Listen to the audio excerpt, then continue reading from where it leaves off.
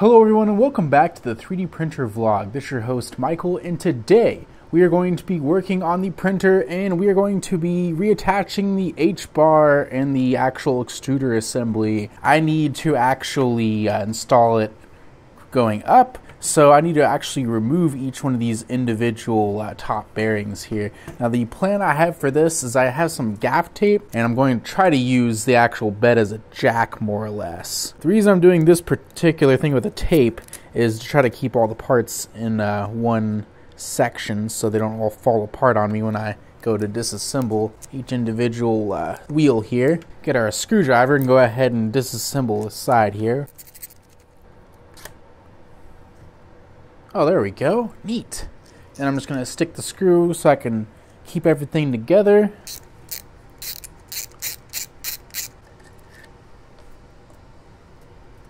There we go. Just comes out in one single unit. Okay, so now that I have the two wheels out of the way, I need to basically bring this H-bar or horizontal bar back up. First, I'll need to loosen these 4 Allen bolts holding these just enough to where these can slide back and forth, because it will need to compress a bit more and then expand in order to get to its proper length. Now, I would recommend, if you're going to install these LEDs like this, I would recommend doing that at the very last, once you're for sure you want this horizontal bar right, because as you can see, there's a little bit of conflict with the horizontal bar along with the LED strips. I want to try to make sure these are squished in as much as possible. There we go, we got past one. Oh, there we go. At least I'll only ruin one stride of the strip. There we go. At least it's a good snug hold. So a bit of a quick emergency repair. Thankfully, I was just using my hot glue gun a few minutes ago for a little modification for my camera. I'm just going to peel off any adhesive that's existing, because that'll get in the way of a good proper seal with this stuff. I'm going to go ahead and get to reinstalling these. I'm going to need to expose part of it, otherwise it's not going to be able to, I'm not going to be able to get the tape off properly. And hopefully I can get this up, starting to come apart. Gotta work quick. Well, one down, 4 to go. For attempt number 2, since I don't have the tension completely out of whack to where it's super tight, I think I know how to do this with little to no error here. Get everything straightened out. Aha! There we go. You basically just have to kind of hold it together while you force the screw through. And like I said, get the top 2 screws tight as possible. Of course, want to tension this bottom guy here, get it relatively tight. Give our adjuster a bit of tension here. So there we go. This is nice and done. So I'm going to go ahead and do the other side real quick. Okay, so I have this pretty much taken care of here. Just need to do a little bit of tuning, tighten these things up proper, tension them nice and good. Need to tighten these bolts back up. Can't forget that. Don't want them falling out while printing. Alright, so we have everything back on and adjusted properly. Now I have to go ahead and install some belts. Got a good 10 meters of this stuff, so we should be good to go. So I'm going to go ahead and time-lapse through this right now.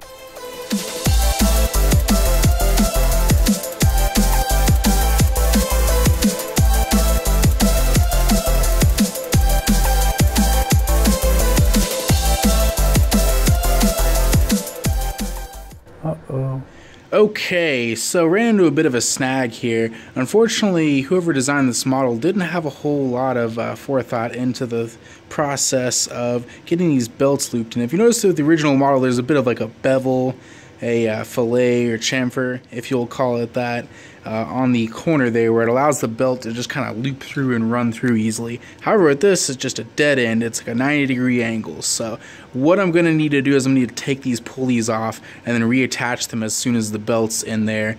And yeah, bit of a pain, but I'll get this done. Alright folks, as you can see, the belts, they are back on and properly tensioned here. So a little bit tight, a lot of resistance, but hopefully the new stepper motor drivers over here will sort that out. So now I'm going to go ahead and install these onto the Ramps electronics board. So I'm going to go ahead and just replace all 4 of these. I have 5 to use to replace this here. I like to ever so gingerly use a pair of vice grips, because if I break these, no big deal, because I'm not going to be using them. putting them in is a lot easier, but yep, you just use something like a pair of ice grips and just ever so gingerly. You probably want to grip on the plastic more than the circuit board. Try not to touch any other neighboring components. Of course, there's probably a better way to do this, but this works. I don't have any other specialty chip puller tools. Don't know if you'll be able to note that the camera will pick it up properly, but there is like little wording or little diagram in here. I need to make sure these match, and I need to make sure they line up with the actual board. Direction, ground, that's E0, E1, don't need one there, just need one here. See, I'm just lining up with the pin that says DIR. And you see these little micro adjustment screws here, like these little tiny, they're technically like trim pots or trimmable resistors. Yeah, they're just like a potentiometer, like a volume knob type deal, where they control the current or the amount of voltage that goes through a certain part of the component. I wouldn't recommend messing with them initially. You'll want to basically tune them, kind of like you tune like an idle on a carburetor or something of that nature.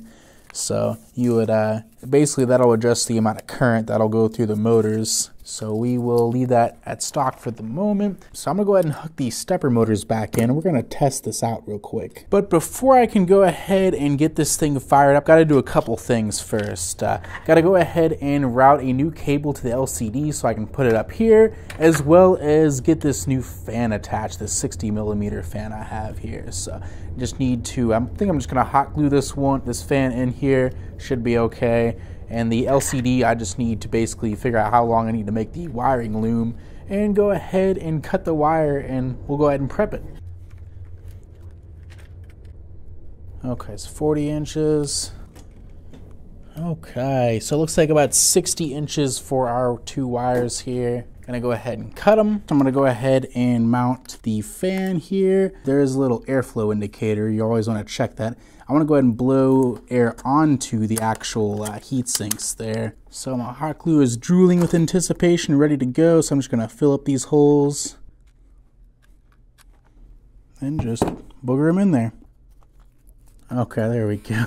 So I'm going to let that dry, unplug our hot glue. I think I'm done with it for now, pretty sure. Now I need to go ahead and extend our existing cables here. I have these 60-inch lengths cut out. So these cables are pretty easy. So you're gonna grip in this little chasm with your needle nose. There we go, easy as that. Then one side comes out, that one kind of broken, so I may have to like glue it shut. Preferably you wanna get these connectors brand new if you're gonna do this. You wanna make sure that these match up here. So this one, I think it was on the red connector. Let's double check here real quick. So I wanna line this bad boy up here and just grip it down.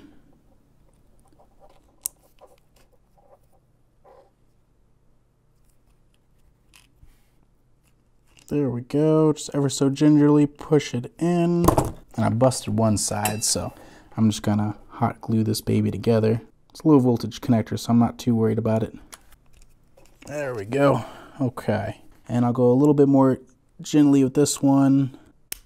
Okay, at least that side's good. Ripping the connector off, and you wanna make them identical. Just gonna stick a little bead there, clip off these ends a bit.